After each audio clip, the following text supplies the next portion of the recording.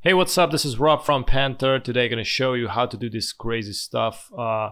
It's basically halftone lines, it's called, and of course push to another level. And yeah, before we do that, if you're new on the channel, don't forget to subscribe and hit the notification bell so you get notified with daily updates. So let's do this. I'm going to put this away. Okay, first thing, make sure you're on the fill. As you can see, I'm the fill right now. If you're on the stroke, make sure you don't have anything on the stroke. If you have some colors, then click on the none. And then go back to the fill, click on the fill, so the fill is going to be on the top. Let's go and select the rectangle tool and draw a line. I'm gonna make a bigger one so you can see what I'm talking about. So, okay, I'm gonna place it here, and of course I'm gonna create a new copy by pressing and holding Alt plus Shift. So you press and hold Alt, drag it, blah, blah, blah, and then press also Shift at the same time. You can see the shortcut down there anyways. So you go and select the direct selection tool, which is located right here. You go to this anchor point and just pull it upwards a little, something like this. Okay, almost where they intersect. I pulled it, you know, where they intersect basically.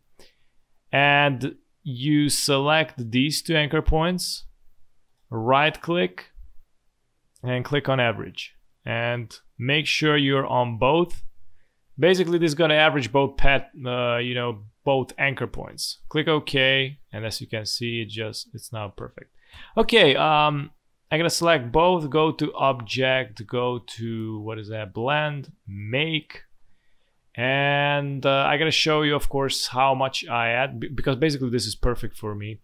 I'm gonna double click on the blend tool. If in case you don't have enough line copies, go and select specified steps, click OK. Oh, sorry, I forgot to. So here basically I have 16.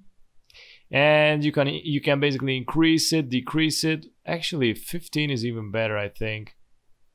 Yeah, I gotta leave it on 15. Okay, I'm gonna create a new copy of this, so I have a fully editable one. I'm gonna go and select this one, go to object, expand, and click OK.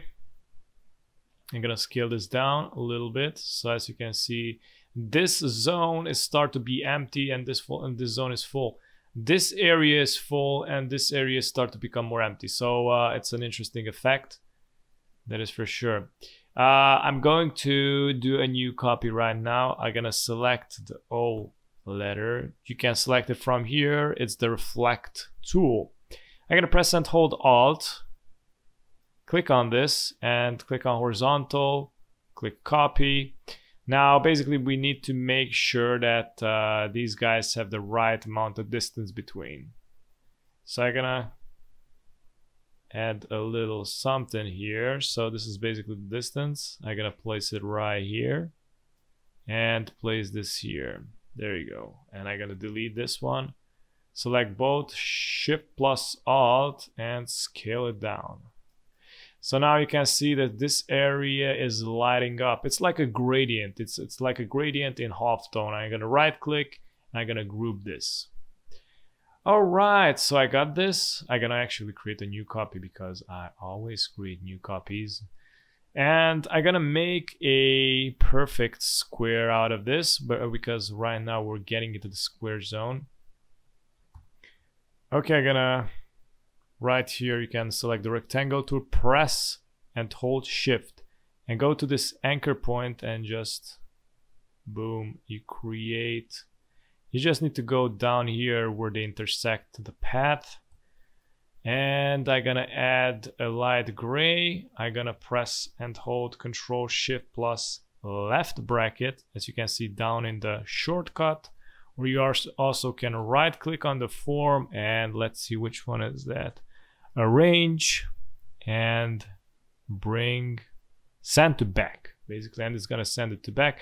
So I'm gonna select these lines. I'm gonna extend them, and I don't need this square anymore.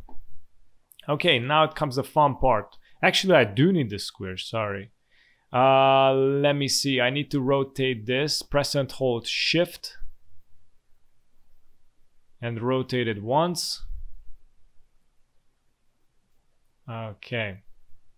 Now basically I want to make a square out of it. Okay, so here we got the square. Actually, I'm gonna put this right in the center. There you go. Okay, so from here, basically I'm gonna need another square basically. So I'm gonna copy another square here. Okay, select both, press Shift plus M, or you can go right here to the menu and select the shape builder tool. Press and hold Alt and Shift at the same time so you can select these lines which are outside of the box and delete those, okay?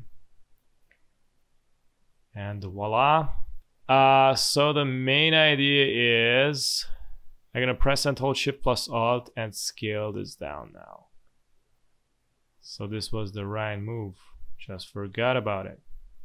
Okay, we got a boat. Select all, go to the Pathfinder, go to divide, click on it. If you don't have the Pathfinder, go to the Windows and select the Pathfinder. It's located right here. Right click on group on the form, and basically we need to remove. Okay, so you don't need to delete this manually, just select one of these and go to select, go to same and fill color. So basically this is going to select all the gray stuff I just did, including this box, but I'm gonna press and hold Shift and unselect the box. So I'm gonna press delete and basically everything is deleted. Now I need to select these. So I'm gonna press and hold Shift, go up somewhere around. So it should end somewhere around here. There you go. I'm gonna right click, group, press and hold Shift and rotate it. And this is how you do it. Okay, so so far so good. There's also a last thing we should do here. We need to do. Double click on the interior square, and from here I'm going to select the direct selection tool, which is located right here, and I basically need to make these sharp. So I'm gonna right click again, go to average, select both, click OK, and I'm gonna do it for all of these.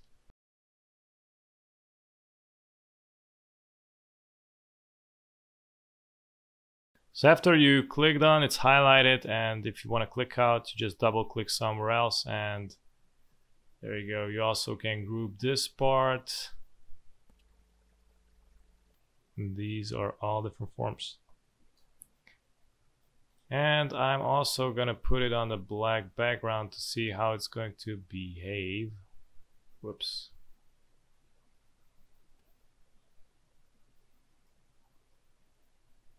Sweet. I think it looks pretty dope. You also can create the number 8 out of this stuff. I'm gonna create a new copy actually. I think I did. I actually know I didn't. Okay, so I just go like this. And now I need the other box. Rectangle or square or whatever.